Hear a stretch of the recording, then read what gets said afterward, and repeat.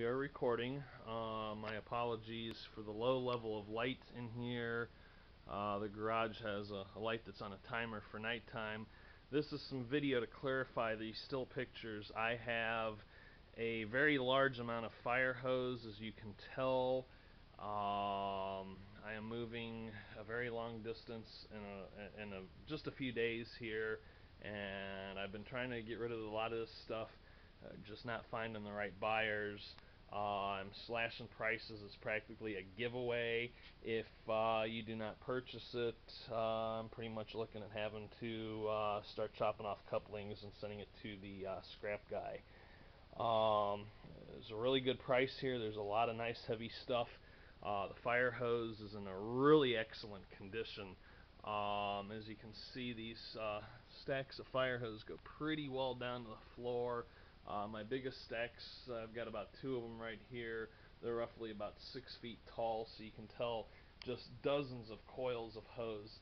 They're all various sizes and really good condition. Most of these piles that you see, I got about 4 piles of its 3-inch on 2.5-inch couplings. These piles here, sort of kind of in the darkness, are 1.5 inches. On the floor over here behind me starts about 5 coils of large diameter supply hose. In the back corner with several fire extinguishers. The silver metal looking ones are the ones I'm selling. Anything red I'm keeping, with the exception of the bases to mount fire extinguishers in. I do have a couple vent fans. They have already been sold. The silver cans up top, those are Indian sprayers. They use them for grass fires. Put the water in the tank, got a little squirt thing, put the fire out. Again, down on the floor, I have miscellaneous adapters, fittings, both homemade and factory made. Let's say, for example, this piece right here, various threads. It could change threads from, say, national standard to Akron thread. It also can reduce from 2.5 inches down to 1.5 inches. And pretty much more the same. Couplers, maybe by luck 1 or 2 nozzles still remain. I've got some fittings that take you off at a certain about 30-degree angle. This is a fitting that they refer to as a Storts fitting. Have some hose that storts. I have a couple of strainers for the hard suction hose, which is unable to be photographed. It's sitting underneath all the big piles of hose. Again, I have a problem where, as I'm moving, part of the move is going to be spent some time out of the country. This stuff has to go. I cannot store it anywhere.